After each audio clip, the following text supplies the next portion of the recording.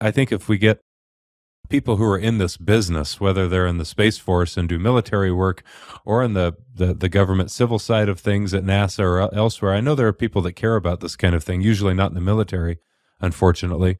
But if we can start to cage our minds on some of these ideas, then maybe we start to think about this in ways that can be useful in the years ahead, rather than it's just this fleeting phenomenon we were exposed to that's a part of history, but not necessarily a part of our imminent future. I think that a couple of things we could comment there. I think that, yes, I think clearly what the record shows, the geological, paleontological, archaeological record shows, is that there are these repeated interruptions within the continuum of change. And in my mind, the most likely trigger for these interruptions is cosmic impact.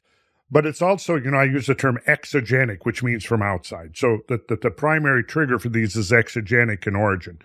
But I think there's also can be a very powerful endogenic response. So that we mentioned this in our first conversation, that impacts, may also trigger extended episodes of volcanism.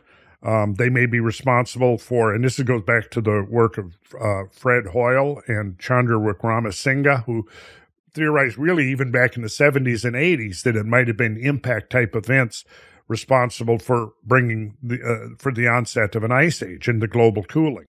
And then that idea was picked up by Klube, Napier, Asher, and those guys of the British neocatastrophist school, who came to believe that, they used the term cosmic winter. And it was interesting that back in the early 80s, you, of course, have heard the term nuclear winter. That was when it was realized by scientists that there would be very crossover type of similarities between an all-out nuclear war and a cosmic impact. With the difference being nuclear war, you're going to have the radiation component, which you're not going to have.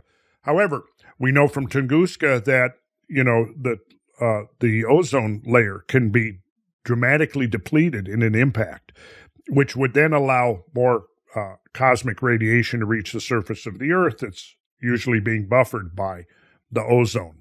So there could be that whole level of consequences also to a cosmic impact event. But there's the similarities, the fire, the dust injected into the atmosphere that increases the opacity of the atmosphere and the reflectivity of it, so that thermal energy coming in from the sun is reflected back to space, causing a cooling on the surface, and that this could lead to might be what's triggering some of these rapid climate changes. And now, with the advent of the Younger Dryas, it really does look like we can see the onset of a cosmic winter coinciding precisely within, which I believe to be a series of impacts. I don't think we can explain the Younger Dryas events by a single impact.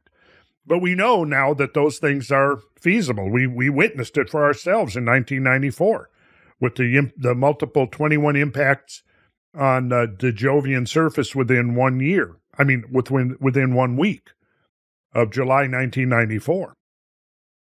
And I think that was another important cosmic lesson. I kind of looked that there's a number of these things that have taught us things that are really critical for us to understand the nature of this larger environment in which we find ourselves. And we have to start thinking in those terms, that we are part of a cosmic ecosystem.